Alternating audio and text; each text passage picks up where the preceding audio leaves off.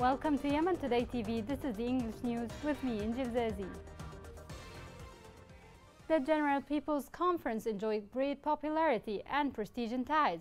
This popularity and prestige reflect the size of the relationship between the GPC as a political organization that aims to achieve the aspirations and hopes of the people and support their interests. Our correspondent prepared this report from Taiz.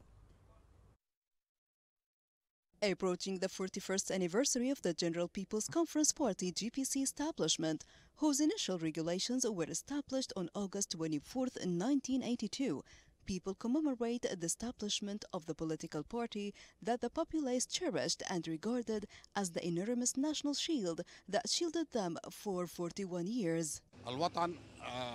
The General People's Conference Party, in the eyes of its fans, is considered a homeland of partnership and development. Before 2011, there was a development renaissance that every visitor could notice. But unfortunately, all these achievements were eliminated.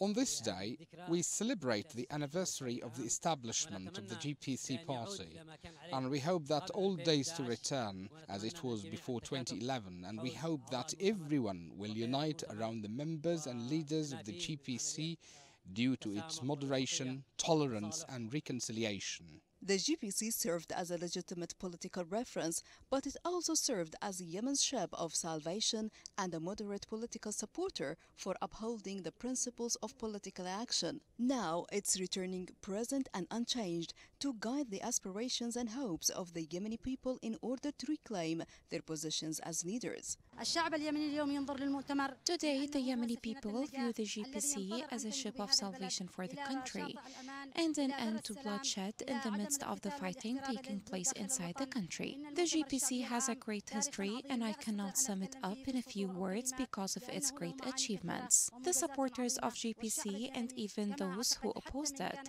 visualize it today as important because this party is the one that achieved development, accomplishments, and great history for the people. As a trailblazing party that has credibility in the march of struggle, the GPC has been and continues to be the forefront of the national stage. It welcomes competition and the democratic motion.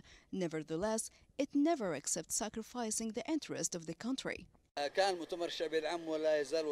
GPC party was and still a difficult figure in the political scene, as it is a large national party that was established on the basis of achieving stability.